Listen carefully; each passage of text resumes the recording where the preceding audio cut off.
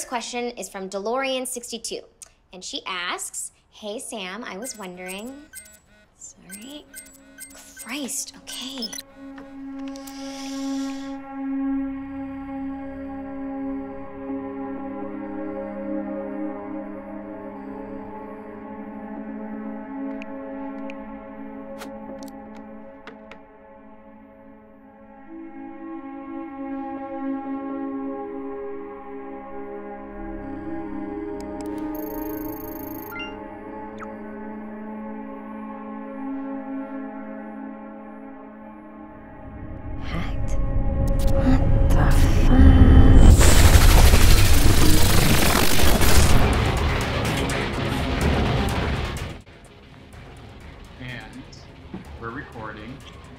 Welcome to another, oh, we just lost somebody else.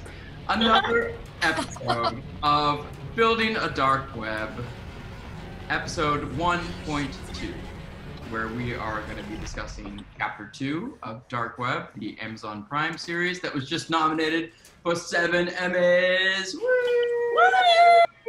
We're excited about that. We're going to stop talking about that. So I'll introduce everybody. We have Rob Gokee, composer extraordinaire.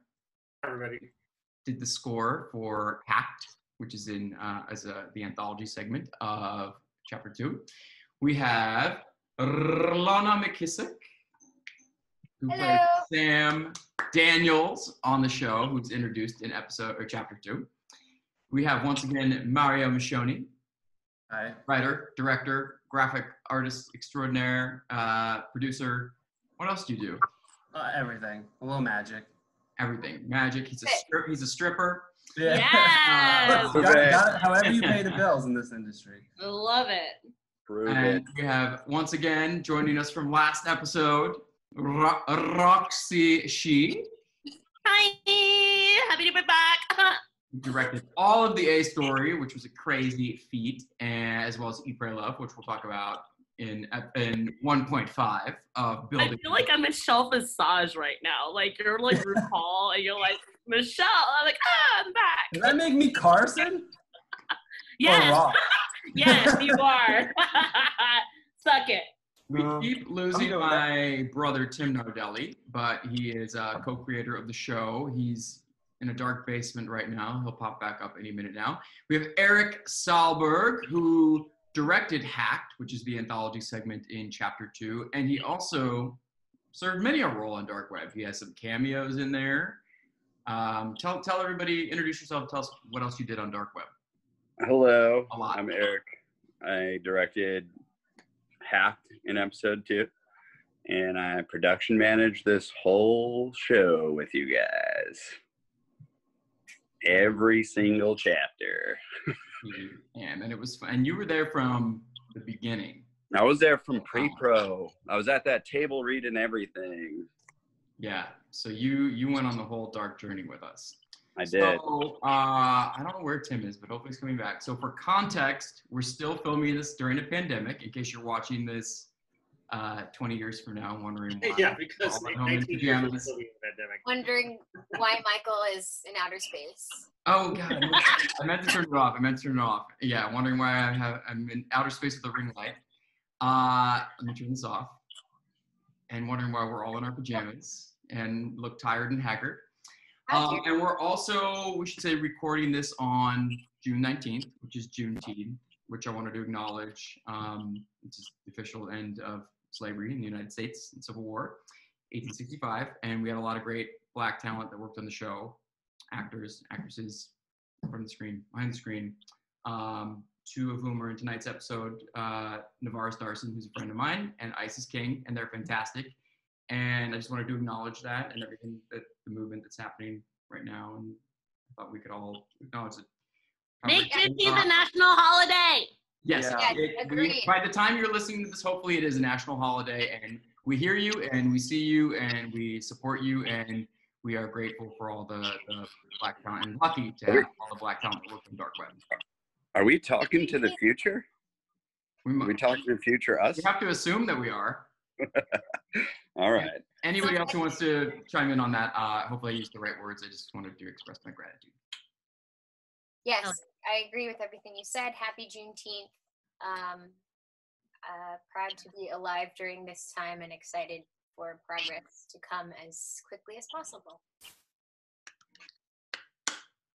Okay, and with no further ado, we will start talking about dark web. And Tim, are you back? Okay. Yes. Sorry, everyone. Yeah. Oh, and he's got more light too. He's got more light. Okay. Fancy. So, as was last week, we'll start with Roxy. Well, great. Let's do it. You're on call. What was the hardest part about? Okay, so this, from what I recall, was our first day of shooting. First day of shooting. Yes. And luckily, it involved one actress, the very talented and prepared and professional Lana, who I remember running lines with you on that first day. That was fun. What was the hardest part about this shoot? Well, this was the very first day, so I think that with many productions, your first day really sets the tone for how the rest of the shoot is going to go. And so we wanted to take things off running. Like I remember, Michael, you brought donuts for us on the very first day. Like there's just so many things that I think producers can do like small things that'll really boost morale for cast and crew on the very first day. And that was exactly what happened. I remembered we had like a 13.5-page shoot. Lana had to fucking really riff off everything. Like she had to perform. She wasn't on cocaine or speed, but like she was, because we also had a company move this day. We had to go and pick up Sibo's, Sabongale's, her cafe, a shot for the montage for episode 5. Like we had to go do that on this day as well. So I think for me, the most hectic thing was, okay, how do we get the show off on the right foot? How do we propel it and make sure that we make our day on the very first day? Because there was very little contingency or space for us to fuck up on this day. So then Lana brought her A game. Like she was just so on top of it, like so funny, so vibrant, so energetic, and like was really just so responsive with everything. Like I don't know, Lana, what it was like for you to work with me on that very first day, but I remember we'll just keep going and then I'll just throw a note at you really quickly in the middle of the take. You just have to like bounce back really quickly to do exactly that. Like I don't know what your process was like, if that was something that you've always been used to, like being on your feet like that, or what that was like for you. Sorry, honey, I'm like hijacking it because I actually want to know what Lana's experience was like working on this first day with you in that sense. No, I do too. So before you answer, Ken, if someone's talking for a while, let's go on mute because I'm hearing echo stuff. So Lana, it's your time to monologue. So we'll go on mute while you talk. And hey, I want, like Roxy said, I want to know like what your first day was like. You were like walking into the Lions Den. Was it crazy? Did you feel pressure that it was the first day? Let's hear it. Yeah, I mean, to me, it's always like the first day of school where you don't sleep that well the night before because you're just excited and a little scared and you're like, I don't know what it's going to be, what's going to happen. Am I going to get fired? So many questions. I didn't get fired, which was great. But it was especially daunting because of the amount we had to do for sure. Because, typically you just do like a couple pages and you're really drilling those pages. Because it was the first day, I actually felt like as far as memorizing, I had more time because it wasn't like, we'd been shooting all that day and then the next day I had to prepare another 17 pages or whatever. It was like I had however long it was before we started shooting to prepare. So that was good. It was really fun. I love being thrown stuff. I mean, I had worked with Roxy, but she was the first AD on the first assistant director on a different film. And she was awesome. And you're very different in different like roles. It's funny because you were, as an AD, you were like the perfect AD, like on top of it, like, but very serious, very like, I was like, oh shit, like nobody be late, nobody screw up. Still very fun and a joy to be around, but like definitely like a different energy. And then here you were like still on top of it. We still made our days. Everything was great, but you were also like, okay, let's try this. And what I love about working with you is you always have a really specific goal in mind. Like I never feel like you're going, oh, I don't really know. Let's just give me something different, which sometimes people say and sometimes that works out. But you were like, okay, great. Let's try that. Only this time, you know, every note was specific. There was no wasted time. So I had an absolute blast. I thought it was so much fun. I thought the whole shoot was like that. It was just a joyous group of people who got along and enjoyed each other, and then never spoke again. That's such a lie. That's such a lie. I mean, like, just today I was going on Instagram stories, you guys, and then I saw that, you know, we did like our announcement for Comic-Con. Dude, that was like a year ago. It was a year ago today. Fuck. That we Like, did Comic-Con or that we announced? We announced it, but it was- Mario, you said that the other day. It was a year ago today. And the show came out a year ago today. No, the show came out July 19th. Oh, Yeah, the show came out in July. They're going to be announced. I know, it all blurs together. The Emmys, 6 of the Emmys will be announced 1 year to the day when we release it. That's what it was that you said the other day. Oh my God. I'm you sorry. guys, the world has changed so fucking much since that time. Like, It's a different know. like universe. a million years ago. We were all together in one room celebrating and So many people in one room.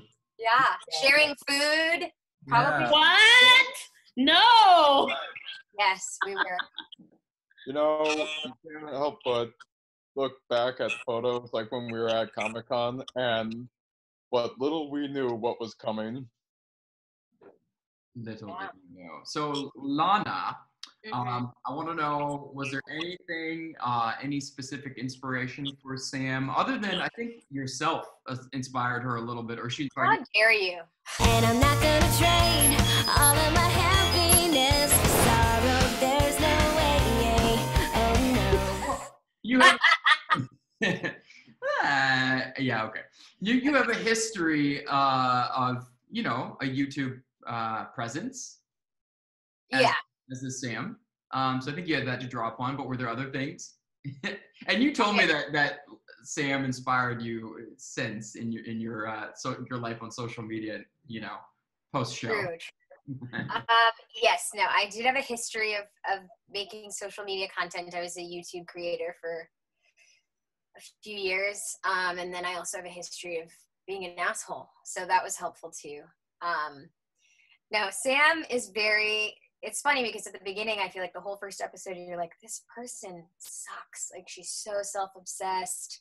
Like, who is this? But, you know, and she says some not great things to her, people who are her friends. But I think, you know, eventually you start to see, like, okay, she's got all these walls up because, you know, when you have 1 million people sending you messages saying, like, I hope you die and you're a slut and you're fat and you're ugly and, like, whatever else people say online to make people feel bad, you know, you have to develop walls and have to be a little more, I don't know, prickly. Maybe you don't have to, but that's how Sam was. I don't think I'm like that. I think I just get hurt every time someone says something mean to me and I never get used to it. So that's healthy. I think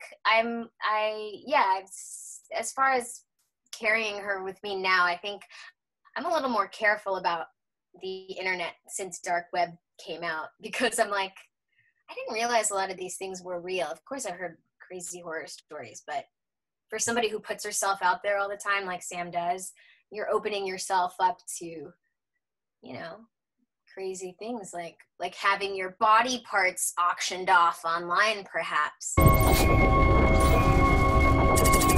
my God.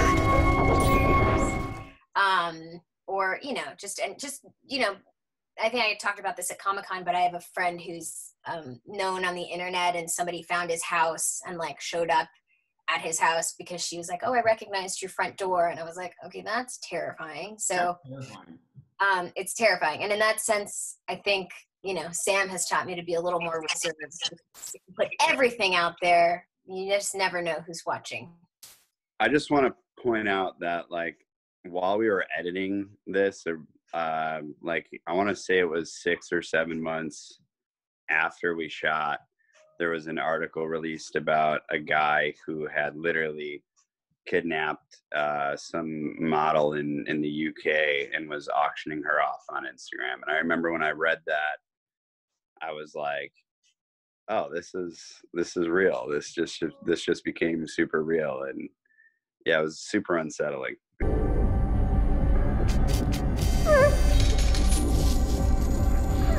put the camera closer, please. Yeah, I agree. So as far as being like Sam, I think I'm less so because I'm very cognizant of what I allow people to see. Tim tried to auction me on the internet. Nobody would pay. What? I got 5 on it. You know what you did? Yeah, I mean, I'll pay. Jeez. I got 5 on it. All right, well, let's go. Come on. 6. Where were you? Hey, hold on a sec. If you're going to throw me under the bus, why don't you tell them that story where you were trying to fight getting a parking ticket or a speeding ticket, and you said you had a twin brother and you blamed it on me? No, I said I wasn't sure that it was me. Oh, don't play Mr. Innocent. You threw me under the bus. The judge had heard that one before, and he was not having it. And I lost that case. Okay, so I want to know, so as you mentioned, you were UPM. You rose up, you campaigned to direct this segment. What attracted you to it? What was the biggest difference between working on the show, for months as UPM, and then, not graduating to director, but transitioning into the other role of, auteur, director of? Well, firstly, as far as like the transition went, it was kind of difficult to like take off the logistics hat. And I remember, like Lindy and Allison and, all you guys basically telling me like, hey, like, don't worry about certain things anymore, because it got to a point where I was also PMing my own episodes. So I was like trying to balance, the wearing the production management hat and then the directing hat, which is totally 2 different Erics in my opinion. Where like, one of me is going to be all business and the other one's all smiles because I'm, creating or wearing the creativity hat. As far as Hacked goes in general, when you guys had first talked to me about Hacked, it was a different script. So it was, for me, it was super awesome and not a challenge. It was a challenge to like, make this story more dark web friendly, if you will, even though it's totally unfriendly.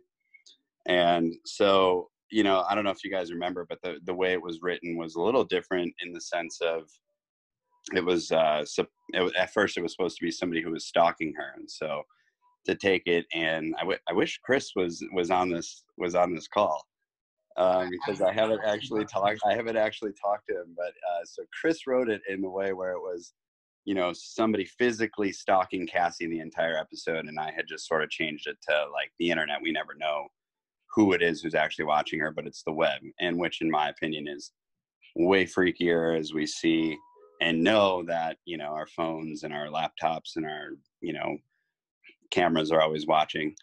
So yeah, but it was, at first, like I said, it was just challenging to take off the logistics hat and then put on the creative hat. Well, but Lana mentioned that Roxy acts different in her different roles as, I think, AD and director, right? Was that, you were comparing her you were It was, but actually, Roxy, do you agree with that, or do you feel like you're the same? Sorry to interrupt quickly. No, I actually think that you have to know what your role is. So it's like, whatever position it is, switching hats is very difficult, Eric, and I totally resonate with that. But it's like, okay, if this is what it is and this is what my responsibilities are, and you just have to do your best to like shut it out, Right. Because like, okay, as a director, I'm here for my actors, I'm here with my producers and my writers, and I'm here to do this job specifically, and I can't worry about anything else, Yeah. And also I think that like as indie filmmakers, you tend to have to wear a lot of different hats, but like as you start to make more, you realize the importance of like really knowing what your role is. And even though you're in the same group of people, and it's hard navigating that, it's like, okay, when this hat is on, then I'm this, so yeah, it's like as an AD, that was the only movie I've ever AD'd, and it gave me so much fucking stress. I'm like, I will never AD anything ever again. You AD'd that short that I did, that I was on Medina. Didn't you AD that? the chop or the What did I did? I don't know. That was like really small and fun though. That was like, you know, but Lana was talking about a feature, and I was just like, what am I doing? You were great though. You really were. You were so like. Thank on you. top of it and, yeah. Anyway, sorry, Eric. I didn't mean to. Sorry. I'm just curious. So, but for Eric, going back to Hacked, because I hope a lot of, you know, like filmmakers maybe are watching this wanting to learn, and I feel like a lot of people ultimately want to direct and rise up through different, you know, ways. And so how does being at UPM prepare you, like what skills came in handy when you were directing, or vice versa? Like how did the two roles complement each other, and would you learn from each and take back to the other one? I would say that wearing different hats on film sets will help you as a director when it comes to devising your shots and knowing, you know, what your day is going to look like, in the sense of you can be a little bit more realistic about what you want to do creatively. And sometimes it's bad, because by knowing the elements of what else it takes to get a certain shot, it might get in the way of your creativity. So it's still, at the end of the day, like, you know, like Roxy says, like you got to shut it off and let yourself be that position. So even though it does help you, absolutely, like I've been basically in every single role on a film set. I started out producing short films when I was in college, and eventually was a carpenter building sets in Chicago at CineSpace, and working in the grip department, and working as a production manager and an AD and a director. And so all those things help me when it comes to like actually knowing how to talk to departments. I think is the best way that it helps a director, because I can communicate what I want exactly to not just my DP and not just my producers, but I can communicate what I want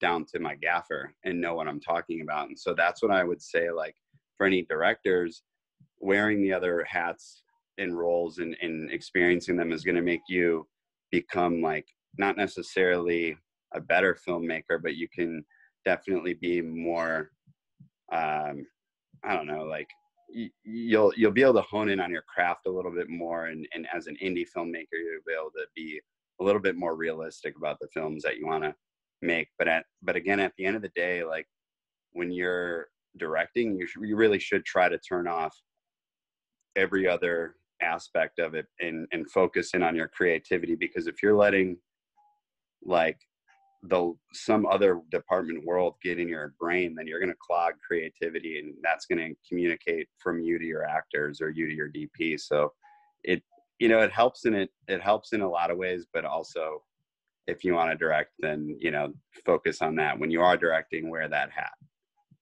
Yeah, no, it's good, because I think we all, like, you know, we talk about it being an indie show that we all made, you know, on our own, more or less, without like some greater, larger entity helping us or guiding us. So we all did have to take on like 5 different roles. Yeah, no, we totally busted our asses for everything that we got. Like, and that's what I think, you know, anyone who could critique our show, you know, a lot of people who see it, they don't understand, you know, a lot of people don't understand what necessarily goes into filmmaking, and let alone indie filmmaking. And those of you that do can watch Dark Web and be like, holy shit, these guys did it by themselves. And you can see all of our names, you know, on everything, not because we wanted to necessarily be that proud and make ourselves those roles, but it was because we had to do it, right? So you just got to do what you got to do to get it done. And we did it.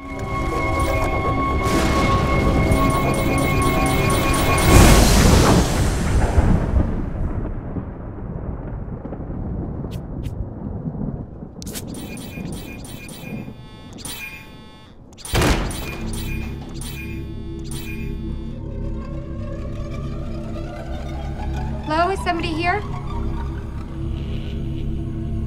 Hello? Oh, shit.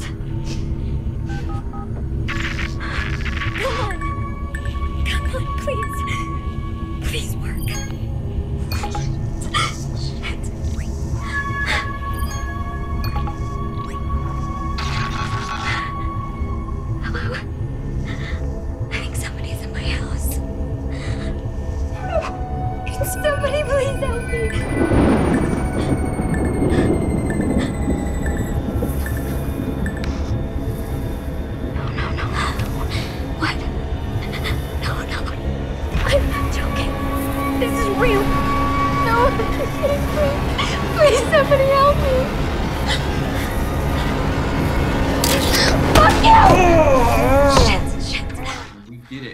after all the blood was shed and the tears were cried, the episode landed on Rob Gokee's desk.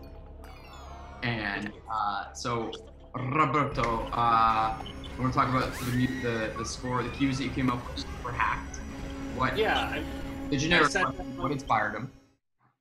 I think I sat down with both Mario and Eric, and we talked about tone and like what they were looking for in terms of the score. And this is an interesting project because it's an anthology, and there's a composer doing the main story, and there's like an extra beginning and end to the episode. So we had to make sure that the scores weren't so contrasting. It didn't make sense and felt like it didn't all fit together.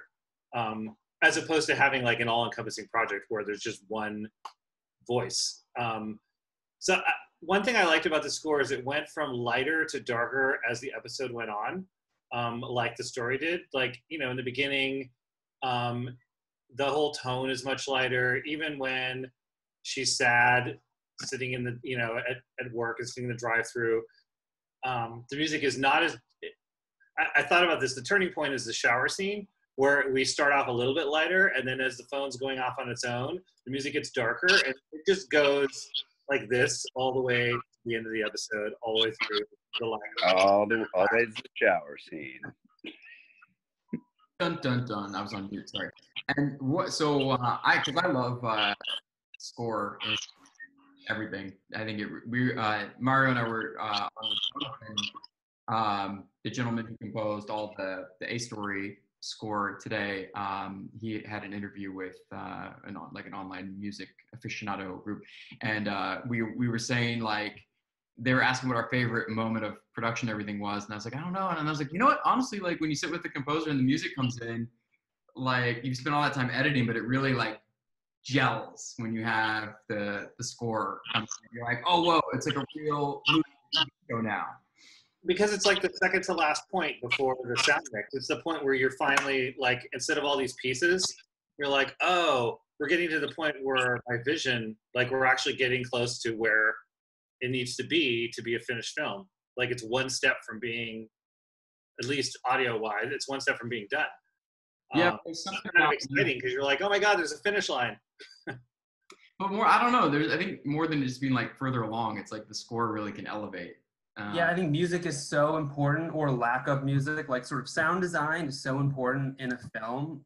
There's always, for me, and this is something we were talking about earlier today, when you put a film together and you review it, there's that moment, like the first time you watch something with all of the sound and all of the music, where it just clicks that, like, this is what you kind of envision this project to be, and if now it's real, that's always very satisfying. And I think music is a huge part of that. Like, the music, it can totally make or break something. Like, it's, if you think about the most sort of evocative scenes in cinema, sound and what they did with the music or lack of music or sound design, that, you take that out, and I bet you don't have the same reaction in those scenes. Like, it's very important how something sounds in filmmaking, and so it's always hard to judge a product before you have everything in there. And so, yeah, it's always that moment is always the best moment. So what are some of your favorite scores or composers, and did any of those bleed into or influence your work on Hacked?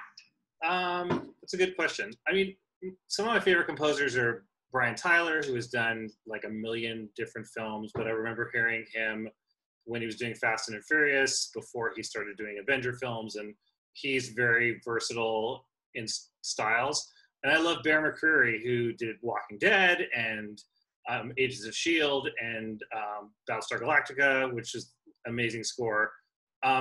But I also, like, I feel like I took some influence from Charlie Clouser and Saw, because his score, even though this isn't straight horror, there are, like, horrific elements to Hacked. And so he has a great ear for sound design and mixing the sound design and the score together so that it feels like it's kind of all in one.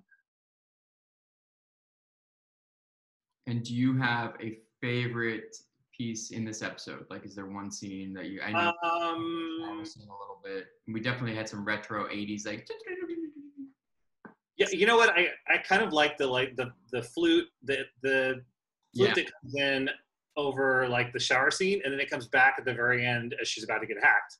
That was my favorite part too. What'd you call it? It was a specific kind of flute, right? Yeah, it was a Japanese flute, and it's funny because I used it. I thought it was one of those things where I'm like, oh, this sounds good here. Let me just throw it in, and then everybody loved it, and I was like, oh yeah, I picked that on purpose. So, like that was the perfect. It was one of those things where I picked by ear, and I thought, what would fit here that's not gonna stand out, but it's gonna enhance what we've got. And when I call back to it later in the score, I feel like that's the moment where everything turns, and then at the very end when it comes back in is the final moment.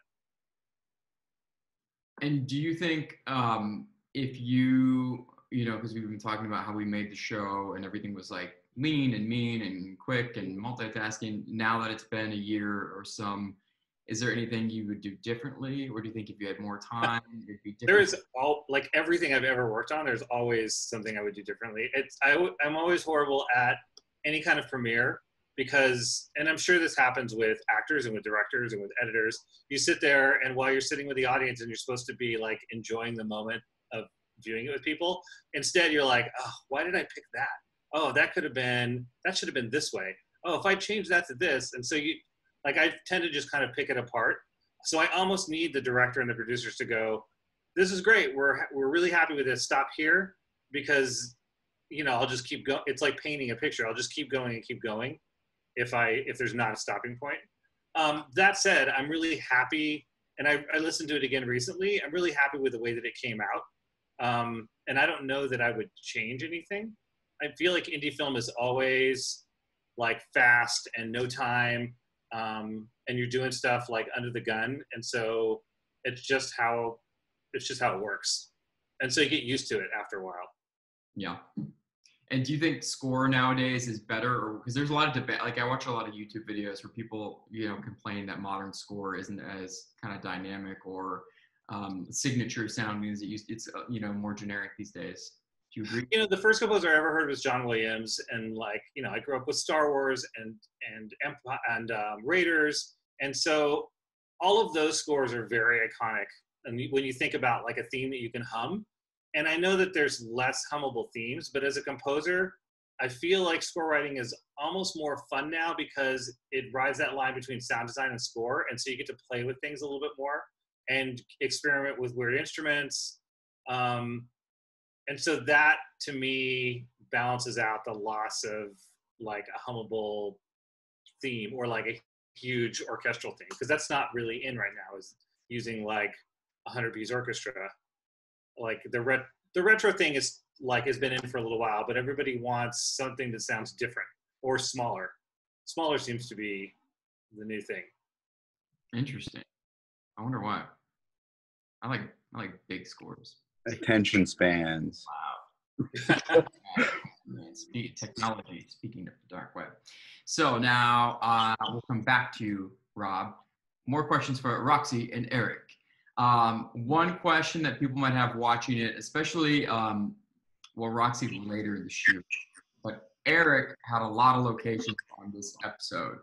I'm like scrolling through it as we talk. There were a lot of locations. We had the apartment, we had the fast food place, we had a reshoot in my house, we had the kill room at the end. Anyway, so for people watching, and sometimes we had 15 to 16 page days. How did you two make your days but still maintain a like a film level or TV level aesthetic? Who's gonna answer first? I'll let Roxy go. Oh, are we gonna rock paper scissors for it? Let's rock paper scissors. You already won. Oh. Well, I come from the understanding that like the director sets the tone of the day. Like the moment you step on set, everything trickles from the top down. So it's very important, like how your attitude is and like what kind of energy you're putting on, because everyone is going to respond to that. So I think what really gets me through the day is just having a lot of proper planning, making sure you talk to your departments well ahead of time, that your AD and you are on the same page, that you're well aware of what incrementals you're shooting on in terms of timeframes and everything, so that you want to be able to have fun with your actors too, like have some time to play around and to explore things. That's always the dream, is to be able to, because like even if you're the writer of a story, there's things that you discover even more when you shoot it. So you always want to make time for that. And so for me, I got my experience becoming a director by being a producer first. And so I always like to look at what directors I shadowed to take what aspects of them that I really liked and how they maximize their time. And those directors who had ego trips and like, because there's always this thing about like being a director and having power that's like so bullshit that like I never want to take with me, and I encourage other people to not take as well. Like at the end of the day, it is a job, and you need to make sure you can make your days. You could come in on budget. I think that's like the one thing I would give to any emerging filmmaker that's watching this, is that it is a job. It is a privilege to be a director. And so when you're handed that responsibility, it's important that you maximize that. So the work is in the prep. You go in as prepared as possible, so that you and everybody else coming to set is on the same page. And if so, that should give you some room to play. And if not, then at least you are able to accomplish what you prep for. I yield my time. Thank you. Okay, so what's the direct question? The in a nutshell, like how'd you make your days? Because we had Oh yeah. Okay, so I'll go off on a little tiny tangent. So my days actually weren't terribly bad. I know Roxy's were, because she was trying to shoot a whole show in like less than 10 days, and mine were a little different. I do know that the roughest day was so it doesn't look this way, but we shot all of the restaurant stuff in one day. And we got over 70 setups, and we made our day. We didn't go over time. That being said, that was the roughest day because we spent half of a day on the first shot. And then we somehow managed to get the rest of, the pages in a half a day. And we thank Hanuman Brown and Eagle, your DP. Yes. Me and Hanu have been working together for about 6 years now. And me and him have a very good ebb and flow. What he likes about me is that I can tell him exactly what I want, and even sometimes know how to light it, or at least think I do. And then he pretty much just makes it look pretty for me. And but he's very active, and he's very into the shot too. He's not a DP who, I have to guide all the time. He sometimes because a lot of times people get very stuck in their specific roles, or they just have been doing it long enough that they are that role. And sometimes it's nice to have somebody to give you a little bit of feedback. In my case as a director, I like asking everybody I'm working with for feedback. And sometimes it can be, in certain circumstances, you don't want to do that, but then in other times it's nice to hear other people's feedback. And that's what I think gives the crew sort of a sense of camaraderie, and it keeps the morale up. But as far as making the days and the page numbers and the counts, at the end of the day, if you're going to call yourself a director and you want to be a director, then you got to know what you want. And that's a part of wearing the hat of being a director. And you should know exactly what you want going in there, and you need to get what you got to get. And if you got to know how you got to get it, and direct the people into doing it. So it's not something where it's like you can base your directing off of, oh, well, did I make my day? It's like, no, did you get what you want? Did you get the shots that you needed? Because in your head, you should know if you didn't get what you exactly thought you planned to do. Like, let's say you have X amount of shots and you got 2 less, but you got what you need, then you're good to go. And so it's hard to judge, because some people not everybody makes their days, and it doesn't make them bad filmmakers. It means that, they might not need to, or maybe they're just not, maybe something isn't working right. But, making a 10 or 12 page day now is a lot easier than it I think used to be, than a lot of people, think, but it's still rough, and it's a lot of pressure for not only directors but actors and DPs, and it's a lot. It's a lot. You guys both pulled off several miracles making this one. And I actually learned from you, Roxy, when I was directing Viral, because you're moving so quick, you direct actors in take. So it's like, you don't even stop to do another like startup or another take, or you're just like, okay, no, drop back in and do this. And I think it's great, because then you're already in the mode. And Lana, you can probably talk about it too, because I'm sure you experienced it. Where like you think you're done and she doesn't even call cut, you just keep going. And I kind of like it. You just, because you're already there, you don't wait for everybody to yell cut and do makeup touch-ups and stuff. You just keep the train moving. I think I was able to do that when I was like in the stage of Dark Web and the Tribe. Like that's something that I implemented a lot. Nowadays, when I direct, I can't do that anymore. Like I think I take more time to think and deliberate. I don't know, maybe I'm evolving, or maybe I'm deteriorating, one or the other, or I'm just getting older. But, I think that back then, I think it was out of necessity, and I was able to really pinpoint. But the bad thing about that is that, like, I like to watch the entire performance, and let it sit. But also the energy is different, because I think that with this stuff, a lot of it's like to webcam and like to themselves, or like talking to other people. Like it was very like that. I'm able to do things in take. But when you're talking about like a dialogue between two actors, or like the context of a scene, I think that is different now, because I really want to be able to sit with it, digest it, and like really give proper notes, But yeah, maybe I'm just different. But back then, like, I think I learned that from one director who was like really intense, and he was really effective in doing it that way. So that was also a technique that I got from somebody else. It wasn't something that I derived myself. But in really tight turnarounds and on indie budgets, like, yes, absolutely. If there's a way that you know exactly the note you're going to get, write it down, and as you're doing it, just pick it up right away. So at least you have it for the edit, Well, I think you had to on this, because I think we talked about it last time too. We had feature film goals, or TV goals.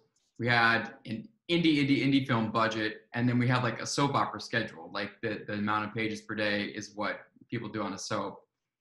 But our aim was aesthetically to have it look bigger than a soap, and we had like location, on location, company moves and all that stuff. So I think you had to do it that way. It was the only way to get through it.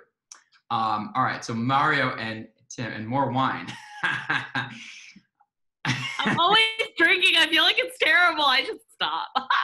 It's the quarantine lifestyle, I guess. But I love it. Yeah, some aspects are, tolerable. Mario. The last time I saw Roxy, I drank a full bottle of wine on Zoom. So Oh, that was fun. Yeah. In all your glory. Yes, you did. Well, hopefully we'll have more reasons to do that soon. I mean, like fun reasons. Anyway, Mario and Tim, notes from the post production, because Mario, you were there in the shoot for the. Yeah, you were not there on the shoot, but you were all up in the post for this. That was all over post. Well, I mean, post was particularly tricky. Yes, for this episode, because Sam has several computer monitors that she's working off of, and she we made her very tech savvy in that she's sending things from her phone to monitors, and she's working between all these monitors. And so we had to work with Kyle, who was one of our graphic designers, and we designed like an interface for Sam's computer. Like, what would Sam's computer look like? What operating system would she use? What would her backgrounds be? That sort of thing. And then we had to develop these different screens that played together, so that she would be moving, she would have some windows here and she would have some windows here, but they're all part of the same computer system. So it was sort of a nightmare, honestly, to kind of do all that. And we talked a little bit in the last roundtable about prepping screens in advance of shooting versus doing them in post, which is really difficult. But I think it all ends up being fine. But yeah, there were so many screens, and it was like, oh my God, why did we do this? Yeah, I feel like, oh, sorry, Michael. You go ahead. I was gonna say, I feel like if you have like a behind the scenes thing, if you could just show how much you guys had to put in, because what I saw was a blank screen with like a couple tape marks here and there, and like what you actually end up with in all of the episodes is just like a massive amount of stuff happening all over the place, and it's incredible the amount of work you did. Like, it blows my mind. Yeah, we had a lot of really good designers and graphic artists. I mean, there are some shots in other episodes that, you know, that we were not sure how we were going to do, and we brought in some people who did them, and we're just like, you saved us in post, and you're never supposed to do that, but you totally did that. So yeah, we were really lucky. Episode 2 had like some of the most random pop-up graphics too. Shots into like it was like 80 something different graphics, like, and I just remember in the world graphics that were like people walked in front of them. It was a lot. And let me tell you something. So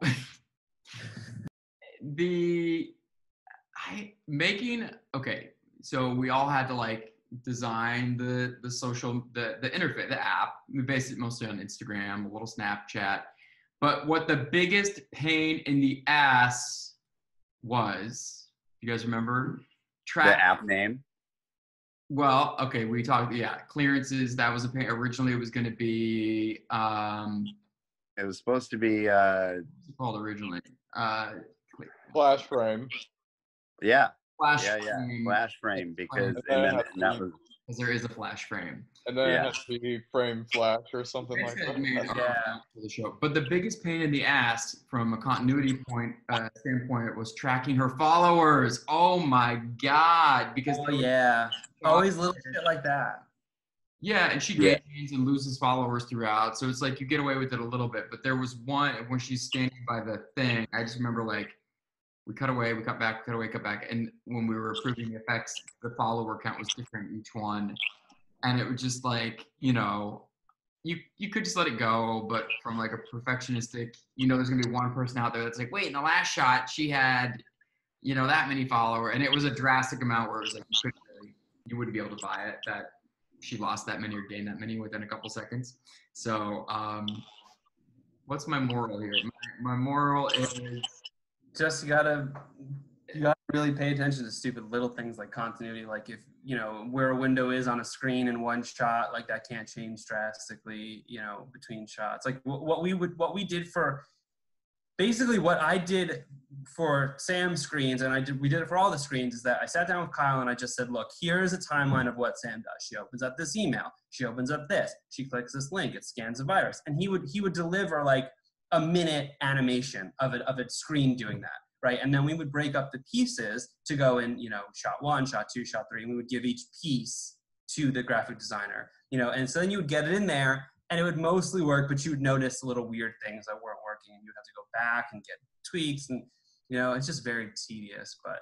And it was Lana's segment, I think, where we finally just abandoned the idea of filming because we went and did, like, pickups of monitors for her and for Brian's stuff, and that was when we finally just we went and filmed them, and then we were like, nah, we'll just do them digital, and then add like we had a grain, what do we call it, a pixel screen texture. We have screen. Well, so when you zoom in really close to a screen, you can see the pixels, and they affect the text in a certain way. They kind of break up the colors a little bit, so you have like chromatic aberration, things like that. And so RGB split and all that stuff. Yeah, and the RGB split and that sort of thing. And so we were originally going to try to do all the really close stuff practically.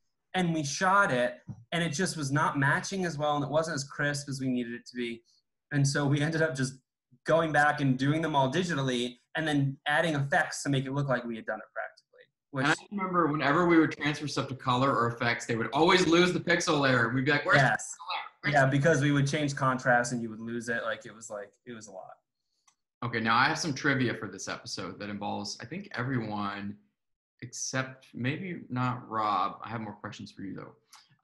But this was the point in post and production where we were like, fuck it, we just got to start casting each other to get some of this stuff done. So Roxy has a cameo, a voice cameo in this. Tim has a voice cameo. I have a voice cameo. Lana has a hand cameo as a different character in this episode, which we filmed in the bathroom of the production office. Mario has a beautiful cameo at the end. Oh yeah, I'm sitting literally right there. It is literally this shot, but it's darker and it's more red. And I'm wearing a Green Hornet mask that I got as a promo item from the movie Green Hornet. And yeah, I'm a gross, nasty person watching her get hacked up. In a wig. And I may or may not have done a voice cameo as a disgruntled middle-aged New York woman during... I could buy that. during Wait, what? Where? Do it now. Do it now. Do it for us. Yeah, Wait, yeah. Is Janine coming back? aren't you friends with him or something? Aren't you friends with him? I didn't realize that was you. What? Yeah, I had more than one. And Tim has one in there too. He goes, I think you're Zach. So there's the whole montage when she's at in Hacked, taking orders. And it's like all these people being like, you know Zach Sullivan, And Tim has I also, you saw my arm in that episode too. That's true, I forgot. With the tattoo. Oh, for Zach? Yeah, the actor that was playing Zach Sullivan in that episode, basically they were filming him already doing those shots, and we didn't have time for Veronica to put the tattoo on him. So Mike is like, Tim, go see Veronica. She's gonna put the tattoo on you. So basically, you see my arm reaching out for the food, and that was my acting debut as an arm model. I think I'm in. Wow, we're also multi-talented. I think I'm in like 4 or 5 episodes. You have a lot of Dark Web. You're like Waldo. Where's Waldo? Yeah, and it's funny too because if you watch it and you find me, every time that I like pop up, something terrible happens like within like a couple seconds or minutes after. So like I know I definitely did like 3 or 4 different types of voices for those silly orders. And then also on the train that me and Cassie and Hanu went and shot on a totally different shooting day. Where we were on the L, and you can catch me walking up behind her being a creep. And the other thing is like we shot this on a lot of different cameras. Roxy stuff was on the Alexa. Eric, you shot yours on all of mine was on a Red until Scarlet? Or which one? No, it was the Dragon. The Dragon. But it was until we did the reshoots, and then they were on the Ari, the Alexa. That's right. We went back to that. And then we have stuff shot on an iPhone in this episode.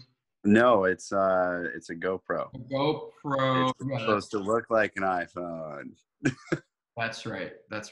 Sorry, I can't remember. Or you know any what? phone that has recording capabilities doesn't have to be Apple. Some of those. And the webcam stuff was A7S on the Sony A7S. The webcam stuff. Oh, that's right. We had another. Yeah. Oh my god. And then we had people at the end filming their stuff on the iPhone. They're like, Mario, you filmed yours on, or did you film it on iPhone? I think I just used the webcam. That might have been my iPhone actually. Oh yeah, all the people who did the like computer replacement, it was all pretty much iPhone or any other phone. I think it was just iPhone. That's what I mean. We got to the point where, like, this was getting towards the end of everything, and we were just like, whatever it takes, just film it. And Especially for that, you shoot for what you're trying to do, right? And rather than shoot a high quality video and then make it shitty to look like a webcam, just shoot on an iPhone or shoot on a webcam and use that footage. Like, it's why something that's just a tiny part of a screen. Right. That's what when we were shooting when I was shooting all of her phone stuff, and I said I wanted to use the GoPro, and most of it was for the idea of being able to get the shots that I was able to get where she like looks like she's putting it down or wherever she put it. So it was mostly for like a space convenience thing. But at the end of the day, Hanu was like not exactly happy that I was shooting on a GoPro, and he was like, I'll have nothing to do with this. And he like gave me the GoPro.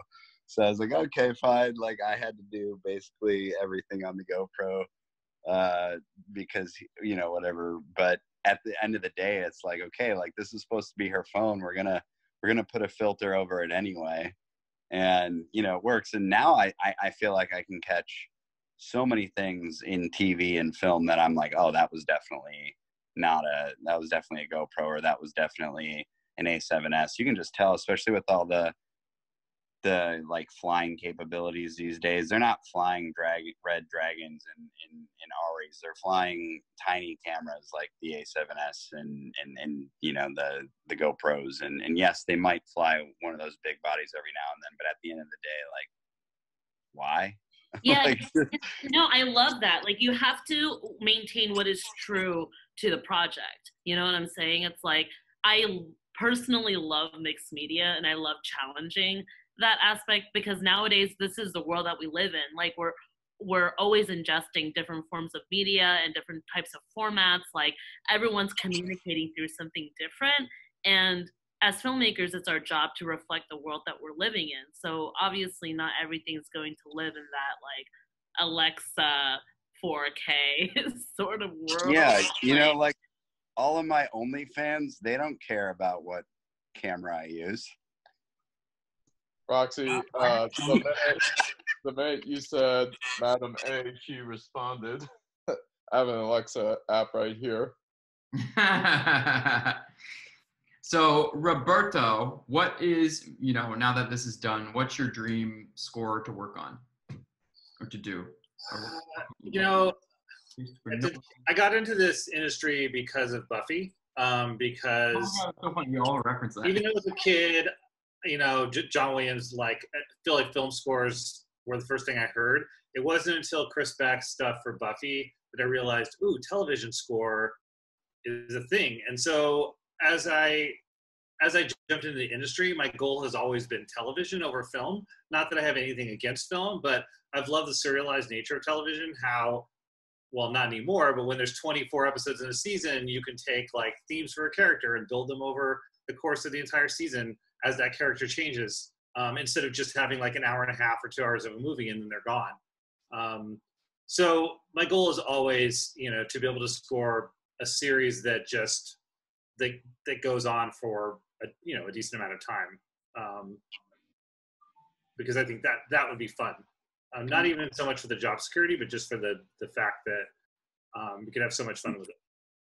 What are your top 5 favorite episodes of Buffy? Well, let's see.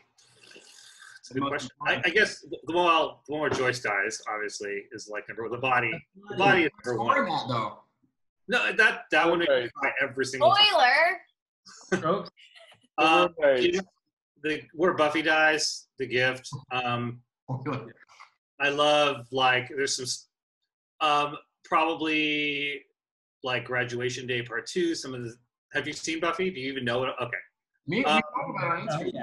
The season. We are all hardcore Buffy fans. Like, I'm not, sorry. I'm not a fan. I just, I didn't watch much TV until quarantine 2020. I would let Sarah Michelle Gellar do dirty things to me. Oh.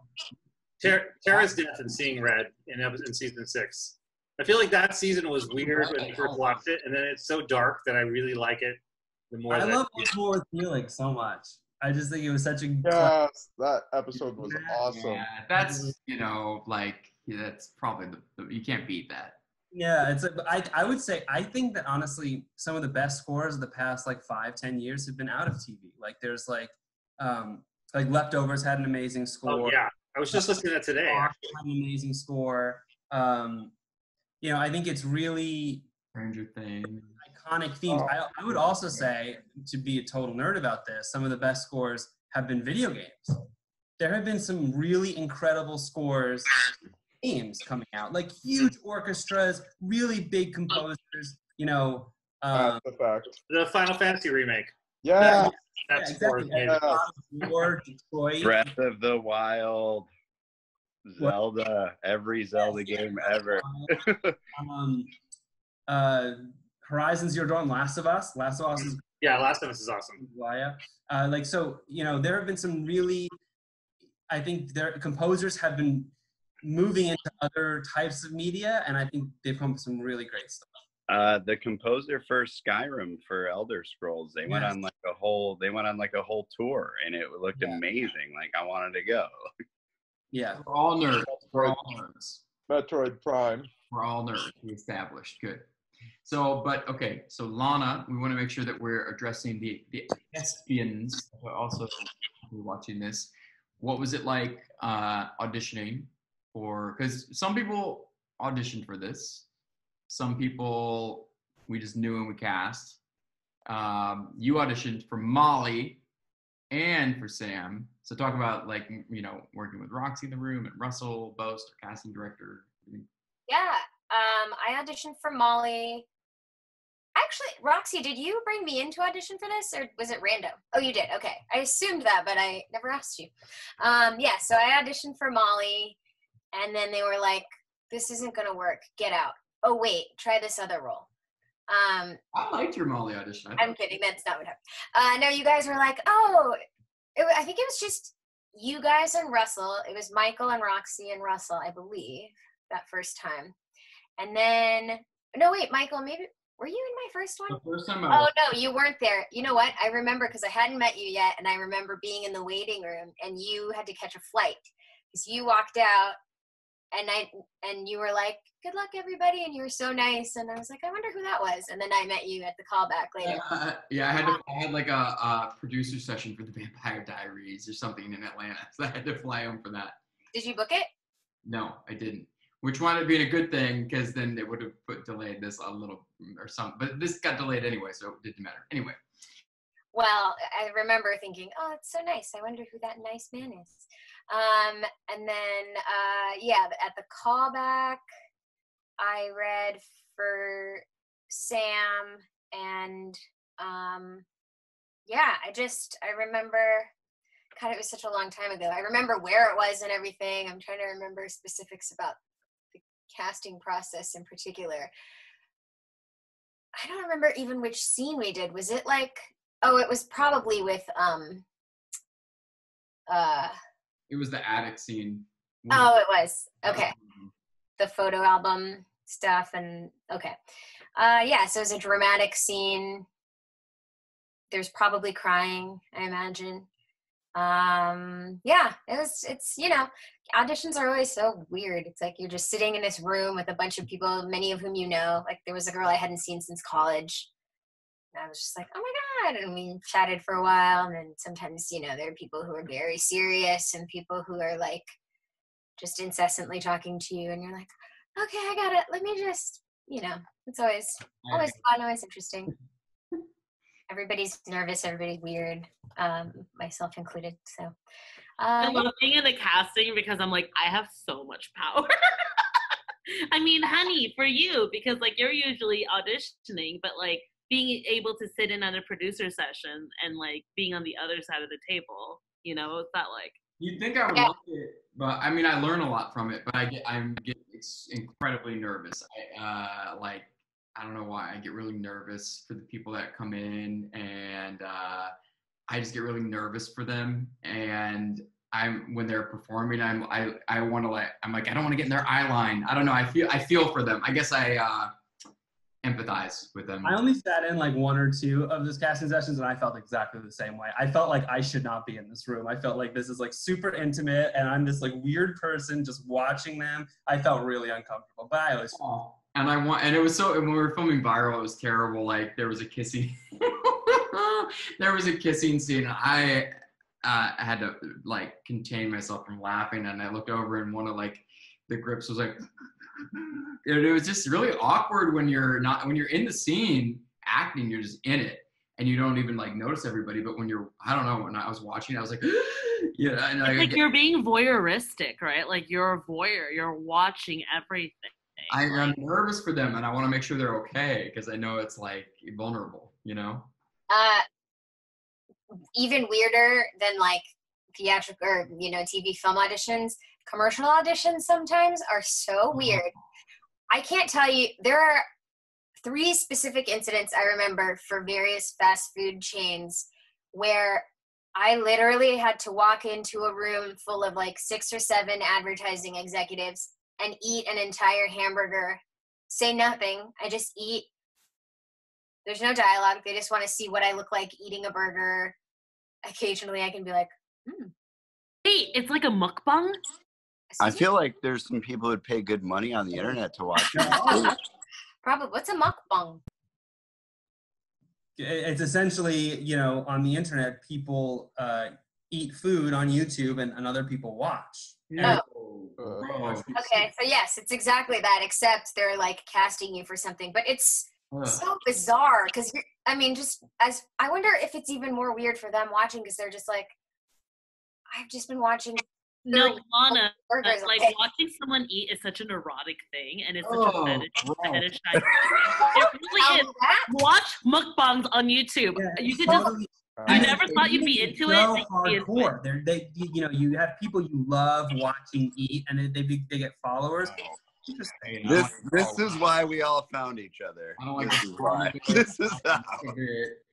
No. But it's commercials are. I remember I took a commercial acting class, and they were teaching us how to. The teacher was teaching us how to eat a burger, and he was like, you know, make sure you taste it and then notice it. So he was like, like you're surprised. Oh, yeah, and you're even more. Every bite, you're like more like. Hey, do you remember? I think it was day 2 of shooting. We were at Silver Dream Studio and we were doing the cafe scene, and it was like, you know, hotter than a sauna in there, and we had like gotten McDonald's for everyone to eat in that particular scene. Oh yeah, McDonald's remember fries that? are my favorite food, so that was the best day of my life because I ate them for like 4 hours straight. That was fun. Now, what was your favorite day? I was just thinking It's of on slow motion. On my Favorite end. day of filming? Yeah. Yeah, what was your favorite day of filming? And your least favorite, actually. You know, God, my memory is so bad. I remember did we go back and pick up that last day, or was it the last day when we were all on what the heck was that?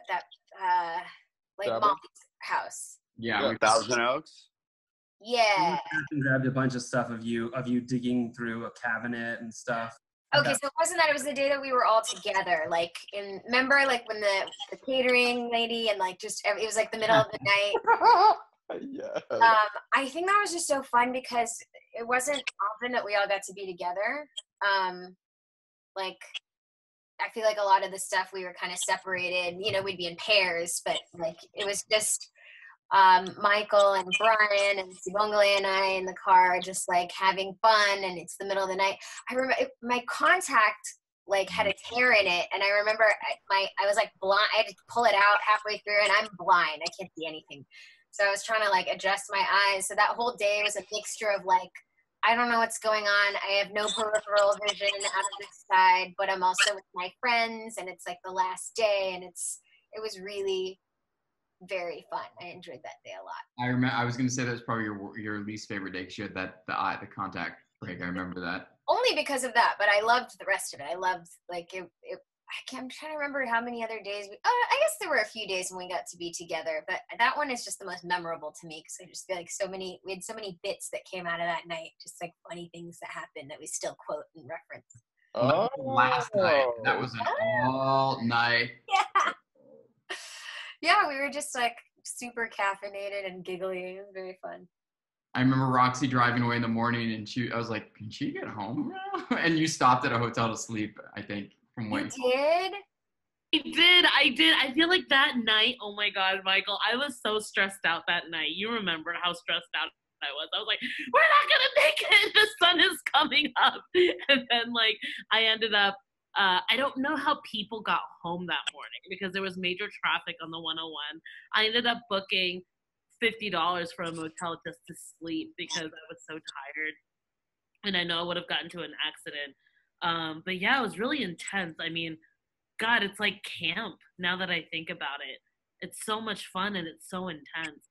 When was the last time we had something that intense, you know? Coronavirus. Wah, wah. Too soon! We only drink Modelo around these parts. Oh, that's good. Hello. All right, so I'll start wrapping us up because I want to be courteous of your time. But a couple more guys. So Eric, what tell us what were your inspirations like for the visual aesthetic and everything for Hacked?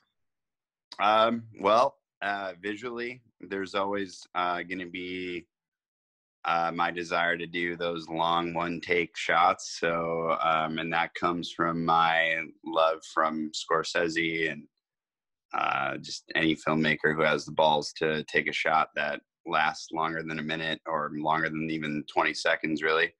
And the other big inspiration, I actually remember when we did the reshoots, and we had to shoot it all in the dark.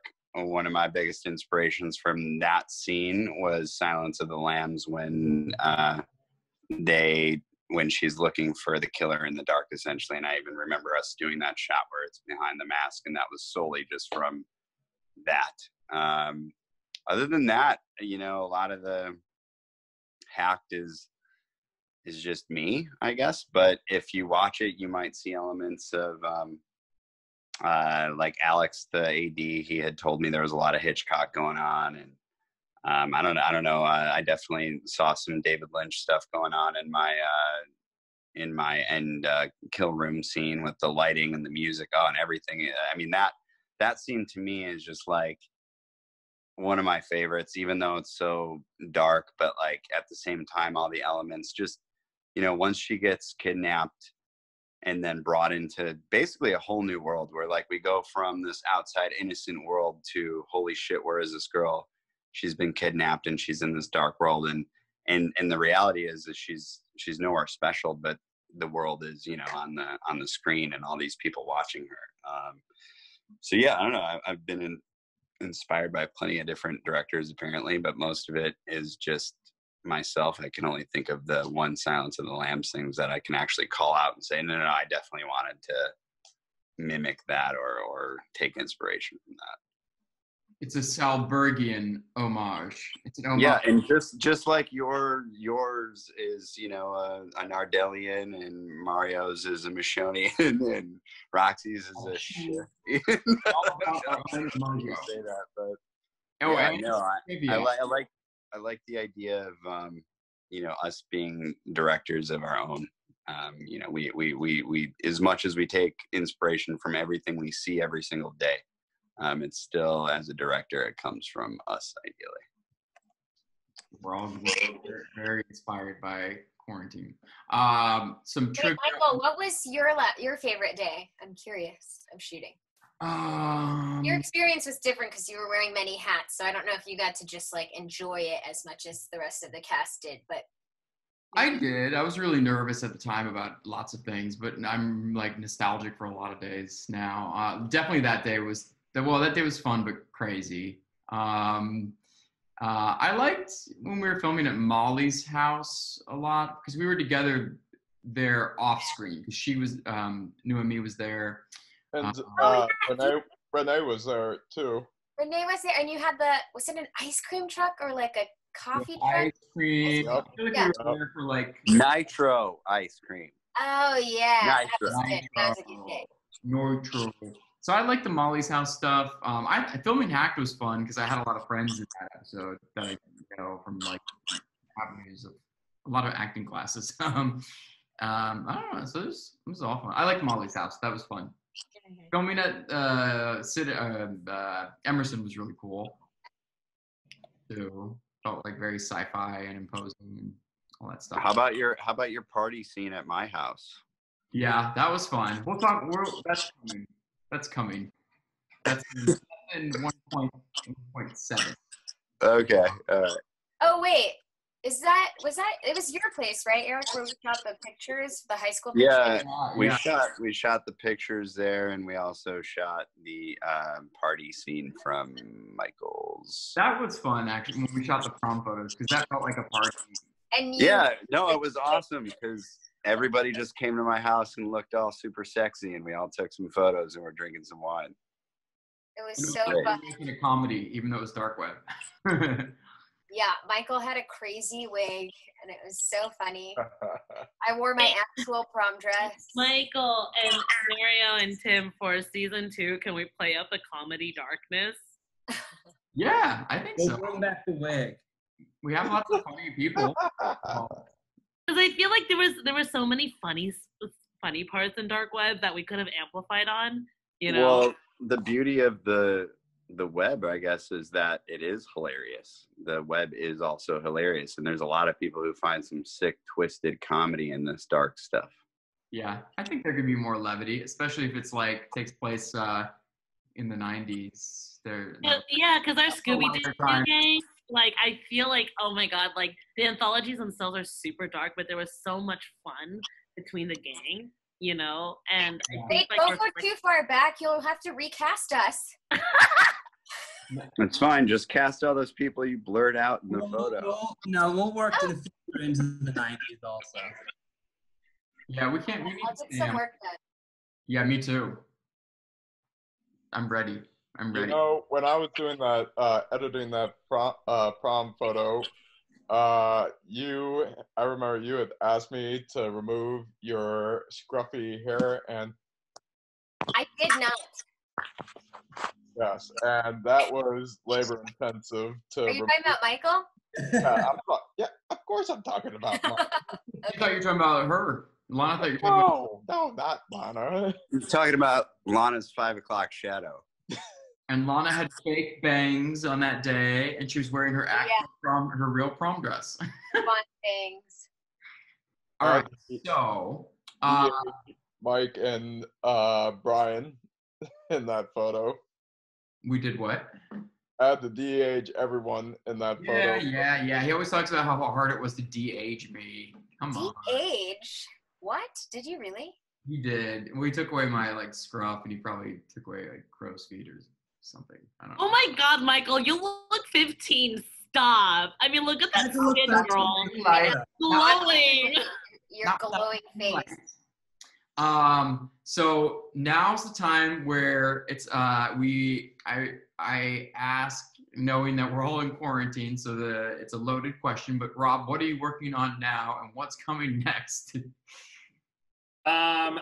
So I finished up a feature about a month ago, but I actually have an audio fiction podcast that I wrote, directed, and did all of post on, and I recorded the actors in June last year, and so through the fall, so I actually had time to sit down and finish all the audio editing, all of the sound design, all the score. Ironically, by the time I got to the score, I was like, oh fuck, am I done? Can I be done? I don't even want to score this. I just want to be finished because it's been so long. So I'm finishing that up, and like the trailer, and figuring out like launching that. So where will we be able to see that, or where can people see it? Well, it's audio only, and it's serialized. It's about a guy who doesn't believe in dinosaurs and travels back in time to prove they don't exist. And obviously he's wrong. It's kind of an action comedy. It's a podcast. It'll obviously be up through iTunes, but we're pitching it to larger podcast companies too. So Allison's got a pitch deck prepped, and we got the trailer ready, and but ultimately we'll be up one way or another. Okay, cool. Well, let us know. Okay, yeah. I want to hear. I like story podcasts in addition to like all the news, but I like story. You know. Yeah. And you're also like a talented chef of tacos, right? Well, I could get on Instagram. Really? Yeah. Well, I used to have a podcast, but I have a book called Taco City about tacos in Los Angeles. Yeah. It's like the 70 places that you should go and what you should eat if you get there. But I cook for fun. Cooking is like my procrastination tool. When I'm writing music and I'm blocked, then I'm like, oh shit, I don't know what to write for this scene. I'm gonna go cook, and then I'll go like make something or make like a sauce or start cooking, and then my brain will switch. I'll go, oh, I totally know what to write for that scene, and then I'll come running back in and like write the music. It's a nice like, it's like some people go for a drive. Yeah. Isn't it so interesting? I was just having a conversation with a singer-songwriter about this, how like disruption or like doing something, like procrastination should be eliminated from the creator's vocabulary, because like procrastination is us doing other things to unblock our creativity and to make us more effective, actually. So everyone's so attached or like, so sorry, I'm like going off of this thing, but like attached to a certain way of doing things or like an artist process or like your certain way of process. But Right. like as we evolve, it's so obvious that like we often need disruption in order to connect with our intuition or like unblock that thing that we were seeking. Yeah, it's got such a negative connotation to it in like every other job, but really it's part of the job. Like it took me years to kind of reconcile that and not feel guilty about, because you're working when you're not working. Because sometimes I'm working stuff out and I'm like, oh, if I use these instruments in this scene and this, and so by the time I sit down, like my brain has already figured out a lot of the work. Yep. When I was like washing the dishes or walking the dog or whatever. You're working in the background. Yes. The process of well, that's very cool. So everybody here wears so many different hats. Lana, what are you working? You just what'd you just film? What'd you just do? I shot a commercial this week. You'll see it next month. For? Presumably. I cannot say, but it'll be fun. It's for Apple. No. For Disney. But it was a weird socially distant shoot, and I immediately got a COVID-19 test, although then I heard that you have to wait a few days, so I guess I have to go get another one. Yeah. But I tested negative, so that was good. Anyway, thank you so much. Thank you. I've had it done. Did you get the nasal? No, I thought it was the nasal one. That's what it said in my email that said what to prepare, but then it was the mouth swab one. The thing with the mouth one that was so funny for me, because I wanted to go visit my mom, but I wanted to make sure I was negative before I did that.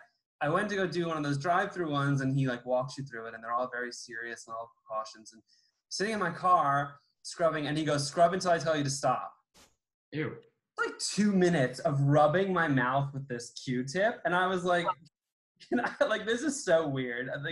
I just kept looking at him, and then okay, keep going. Maybe he has Moco Topo? What is it called? Yeah. That thing where you watch people eat? Maybe he liked you. It's the longest mouth swab of my life. Yeah, it's supposed to be 20 seconds, so I think he was messing with you. So long. He was being extra thorough. It's like a mukbang, but with mouth swab. Yeah. It's like delivery. Yeah, it's close. No. I feel like I was taken advantage of, maybe. I think so, because there are signs everywhere that say 20 seconds. Charge people for watching. I think I get in the mouth one. I keep getting the nose one. It hurts. They stick it in your brain. It looks awful, the nose one. Oh, funny. You could get the mouth swab one. Just apply now for the drive-in ones. Yeah, you just drive up. And it was pretty easy. The whole thing was 40 minutes from the time I pulled in to the time I left. Is it same day, like rapid test? It was 1 day. Yeah, they told everyone me. should go get tested. Seriously, everybody. It's free in Los Angeles. Go get tested. When I went last month, it took a week. It took a week to get the results back, and they were like, "Here you go, you're negative." And I was like, "Yeah, but I had to go to Trader Joe's between last week and this week, so it doesn't matter anymore." They told me it was going to take a week, and it took only a day. Because I was the same way. I was like, "What's the point of getting a test? I'm waiting a week, and I go to a store and I pick it there, and then I'm not negative anymore." But then you didn't infect anyone at the store, so that's good. Right, true. Does anybody have antibodies? Positive. No. I haven't taken that test. But isn't that test not accurate? Who knows? I heard 1 out of 3 every week it changes, so who knows? Right. Yes, no, tomorrow, yes, Wednesday, maybe, and Friday, no again. True. Yeah, I think I'm just anytime I'm going to be around people, because I'm never around people, I've been very, I'm a little bit of a hypochondriac during all of this. Yesterday I started to get a little my throat feels funny. I'm like, oh my God, this is the end. I made a will, and anyway, I'm negative, so it's okay, but you never know. You're negative. Transitioning back's going to be a bitch. What is? Transitioning back. Oh, yeah. I mean, you didn't, Lana, but it's hard already. I am actually fine if I could somehow just find work and development for the rest of the year.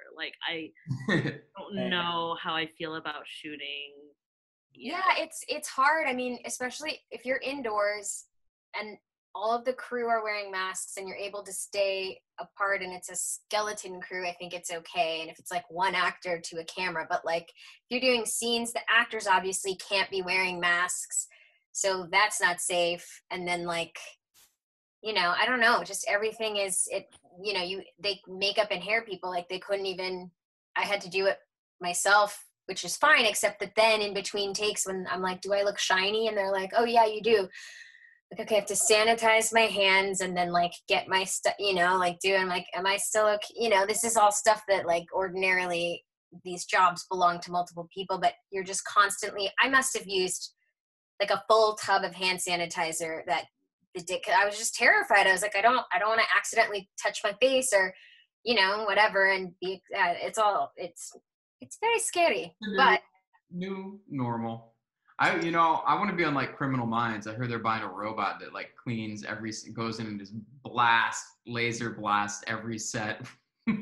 Like it's like some insanely expensive robot that is on wheels and goes and just kills the bugs. Well, let me ask you guys this, is that like with these precautions now, like it'll be harder for indie filmmakers to make their stuff, right? Yes and no. Tell me more. Well, I have a friend who's getting ready to shoot something. Yes, to do it right and safely, but no in the sense that, I don't know, are there still limits on how many people you can have gathered in California? Because her whole thing was like, I can shoot this whenever I want. It's like a 10-person crew and only a couple actors, so we don't have to worry about the limits of like how many people you can have gathered. what about the tests though? Because I have a friend producing stuff who was saying everyone has to be tested every day, and he was calculating what the cost of that would be. And he's just is that like is that law that they have to get, or is that just they're taking that on? I don't know, and it wasn't in California, so it could be wherever he's trying to shoot. But he was like, this makes indie production impossible because just paying for tests for people is already the budget. Yeah, if that's like a mandate by, I don't know that like this production I'm talking about was planning on that. I think they were just looking at like the how many people you can have, and they were like, well, if other bigger productions probably can't start yet, but we can because we only have a skeleton crew and one actor. But then do those people feel safe, like without being Probably not. Indie filmmakers will find a way, as they always have. Grin and bear it, I guess. I don't know, but the actors are the only ones that have to have the mask off. Yeah, I don't know. I think I would probably, if I was doing a short, I would maybe feel comfortable if I knew that everyone had gotten a test like within that week and we're all negative, and had since that negative test, done social distancing and kind of camped out and stayed at home and that sort of thing. I wouldn't feel super comfortable if everyone was like, oh, I went to all these restaurants and stores, between my test and that. But like, for me, I'm more concerned about being a carrier than I'm about getting sick myself. Like, I just don't want to inadvertently get someone who's vulnerable sick. And so that's why I am very much like, if I'm going to go visit my mom, I'm going to go get tested before, that sort of thing. It's just a very strange kind of, it's weird to like worry, like when I go get the mail, like, oh, I should probably go get gloves because, someone in my building has it, like it's a weird thing to kind of think about all the time. And then you forget, like I saw a meme, like you like walk out and you realize you forgot your mask and you're like, God damn. That's I'm like, whoops. It's going to be interesting to see like how people readjust, back in society, especially when the vaccine comes out. I mean, I see people are already like going back to the gyms, but they have like all these like face shields, the mask, and it's like, why are you like, restrict your breathing while you're working out. That'll do great for you. Yeah, I just suspended my gym membership for that very reason. They were like, oh, don't worry, it's safe. You have to wear masks at the entrance and exit. And I was like, but you don't have to wear them when you're working out. They're like, oh, well, no, that's not safe. And I was like, hello? I agree with you, but like. But you're breathing the hardest. Exactly. You're expelling, and they're like, oh, no, but every other treadmill is out of service. I'm like, I'm sorry, I can just go like,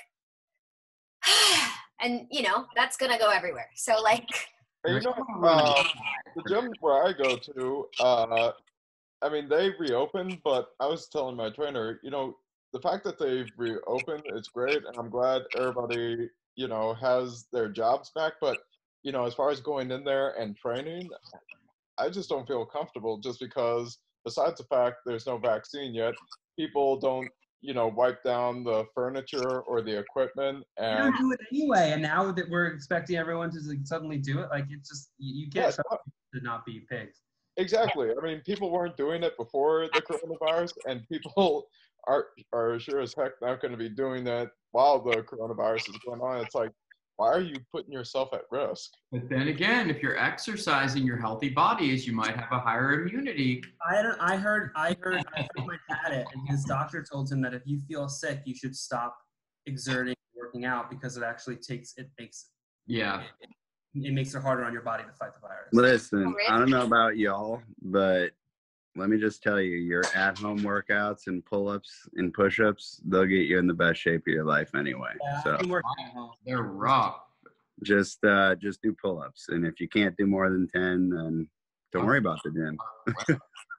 All right. So Eric, so Lana just did a commercial. Congratulations. Thanks. Eric, what are you working on next? I'm just working on finishing my second feature script, and you know, writing away and finally meeting some possible investors. Lovely. Over Zoom, we hope.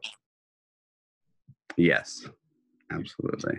Claim this was your first Zoom. I don't know if we believe you. You haven't been doing anything you should. What? Nothing. Tim always says that to me. It's a line from a movie. Oh, puppy!